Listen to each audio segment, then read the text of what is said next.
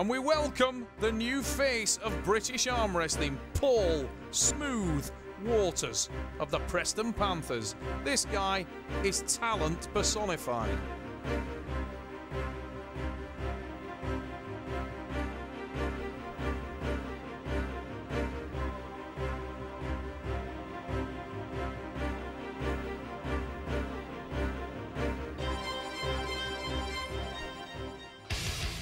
And as I said at the top of the broadcast, those regular viewers of international arm wrestling will be very familiar with seeing Ted the Elf Wilson in the bantamweight division. Not today. He's not put on any weight, but he wants the challenge, and he's moving into the welterweight division. Wilson goes up in weight to face the new explosive Paul Smooth Waters. Paul Waters with a military-style haircut there, and you can see straight away the size difference. Ted the Elf in red, Paul Smooth Waters in black. But I can tell you this, Ted Wilson, Mohican and all 64 kilos of him, he's an absolute animal. And Paul Waters will need to be on his guard here, because Ted may shock him, and Wilson straight away showing the power that he has. Waters transitions to the hook. That's the name Smooth. He can move from one position to the other, but he's certainly matched here on technique by Ted Wilson, who's going for the squeeze reversal. The back pressure, rotates the hand. Winner, Elf Wilson, with an absolutely tremendous reversal. It hit the hook. We were deep inside. The elbow move from the Elf. He dips for the pad. Can't take it because of the power of Waters. And as Waters started to breathe, watch this reversal from Wilson. He starts to carve backwards, drops the shoulder, squeezes into the hand. And Ted the Elf, with the Andy Wise style reversal, can open a top row. There's the side pressure. And Ted Wilson stepping up in weight and stepping onto the board with the first win. What an impressive start by Ted. He had to work very, very hard to do it, but the shock factor effective against Paul Smooth Waters, and the bigger man swallows hard there. Remember, Paul, a very, very young man, so he knows that he's against a class athlete here, and he's probably a little bit concerned about that. The experience, the overall class of Ted is above Paul, but Paul, if he can relax and be confident, has every advantage, leverage, power, weight, size. But he just needs to relax. This guy's ability is incredible. A tremendous young arm wrestler, Paul Waters. Oh, that's a better hit from Waters. Ted Wilson working hard to contain it, and Waters has broken back his hand. Now this is ominous for Ted Wilson. Ted has moved to his tricep.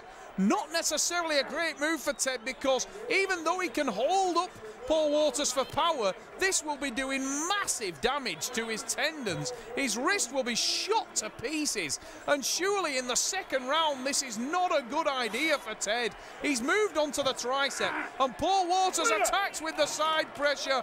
Waters levels the score, and the bigger, younger man is on the mark.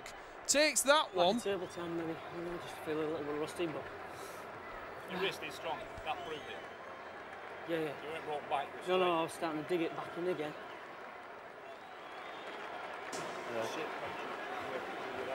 Andy Barker working in the corner of Ted Wilson. Keith Taylor, who we used to seeing in the stripes, who's the flagship puller of the Preston Panthers, working with young Paul Waters, his protege. This is the guy that Keith has started from a puppy, which he still very much is. Paul, a very young guy, only 18 years old. But what a potential star this man is. He's already won one, even though he's bigger than Ted Wilson. It's a step up in class for Paul Waters. And I'll tell you what, he's blasted back the hand of Ted. Now, I think that's because Ted hung on to that match so long that in round two, his wrist was busted back. And it's done damage because Paul Waters now is in control on the hand and wrist. And once again, Ted Wilson, strong though he is, holding Paul Waters up from there.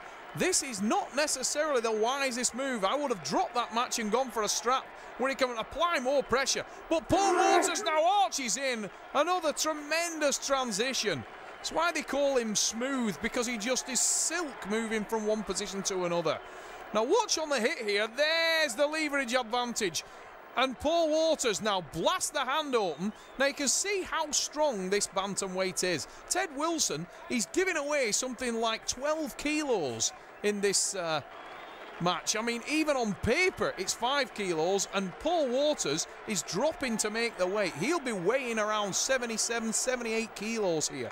And Ted Wilson walks round at 64 kilos, 65. So for him to be able to hold that power for that long is very impressive in terms of his body strength.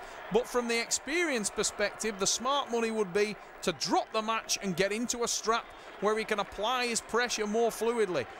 As it is, he chose to hang on, maybe pride getting in the way, but I fear for him, because at the end of the day, that will have done enormous damage. Yeah. I'm going to go inside now anyways. Yeah, shut the shit out of him. Yeah. Just trying to see why my up is burnt all ligaments out, but if I can get... Set up. If I can get the... Yeah. No, I thought in this next match. Andy Barker and Ted Wilson talking there, and Ted says, I'm going to hook him this time, which the theory is sound, the practice may be very difficult. He did actually say he'd blown all the ligaments out, probably more than you know, young man. I think Ted Wilson will struggle to make this hook. He needs to be lightning fast, because Paul Waters has a height and a leverage advantage, as you've seen twice now. He's been able to break open the hand of Ted Wilson pretty easily. So Ted is going to need to be really fast out of the blocks to have any chance of setting his power. I believe if he does, he's managed to get inside, and I eat my words. But Paul Waters matches him there. Now Ted Wilson goes for the drive, and it's a reversal attempt from Waters. He's carving into the hand. Look at that. He's pulled open the wrist and hand so fluidly, and then moves to the tricep. What a transition from Paul Waters. That's class. 3 movements in one, and each one more fluid than the last. Paul Waters demonstrates why so many people believe that he is the future of British arm wrestling. Watch this. He's driven Ted right down to the pad. Was unable to finish it. Ted set the hook and started to counter. Now the reversal is there. It's evident. He starts to carve high into the hand of Ted Wilson. Ted thinks he's out of trouble, but there's the reversal attempt. And bang, the wrist is back. Now from that position, he can finish the match with a top roll. Starts to do so as he feels his hand break. He just moves to a tricep press. Now watch this elbow movement. He's going to transition back to the lat drag and tri press again. All in one fluid movement. Bang, bang, winner. Paul Waters, I nearly mongrel dogged the two there. Paul Waters is absolutely on fire at the Trafford Centre. And often, with a young man like that, once he gets over the nerves and he relaxes and starts to believe that he can win the match, the very best Just trying to keep my hand in comes control. out of him. Yeah, he's moving very quick. Yeah. And Ted Wilson, I think, has just come to the realisation that he is in a lot of trouble here. Paul Waters, he might be a young man, and Ted had a lot of experience benefits on him, but the size, the weight and the power advantage that Paul brought into this match are very much evident now. And one other factor is very evident, and that's that Paul Waters can wrestle beyond belief. In all positions he's fluid, in all positions he's very, very strong. He transitions absolutely sweetly. He can move from one position to another very, very easily. Now Ted Wilson looks focused. He starts to attack with side pressure, but it didn't work at all. His wrist is just blown to bits. And once again, Paul Waters, very smart from Ted. He intentionally fouled there, popped his elbow in the air. Very wise move, and it was good that he had the presence of mind to do that, to get the restart. Lucky not to be given the running foul, but he gets the restart. Can he do anything from it? He went for the side pressure there, tried to go straight to the pad. Paul Waters matched him on speed and carved his wrist and hand wide open. Paul was in control beyond a doubt. It's a top roll attempt this time from Ted, but his wrist is clearly shot, and Paul Waters is going to wipe him out here at Manchester unless he can pull off a miracle, because he starts to drive there. Waters is on the counter before the match starts, blasts back into the hand and wrist. of Ted. And here comes the side pressure. It's driving down now. And Ted Wilson watches. An agonising defeat is laid upon him. That one will have hurt. It'll have stretched his tendons out. Right. Your side's gone now. Yeah, I'm trying to go for height then. Well, not just height here. Try and get up. Just post it. Andy Barker advising him to go for height. Yeah, no, everything's gone. That now. Elbow's gone. And you can hear it from the man himself there. Everything's gone. The tendons have gone. Little Ted, the Elf Wilson. You can't knock this guy. He's absolutely no quit in Ted. He's giving away enormous strength and leverage advantages here. Maybe not strength, actually, because he's matched Paul Waters, to be fair, every step of the way in strength. Ted may even have the stronger arm of the two, but he doesn't have the leverage, and he doesn't have the weight, and he doesn't have the height.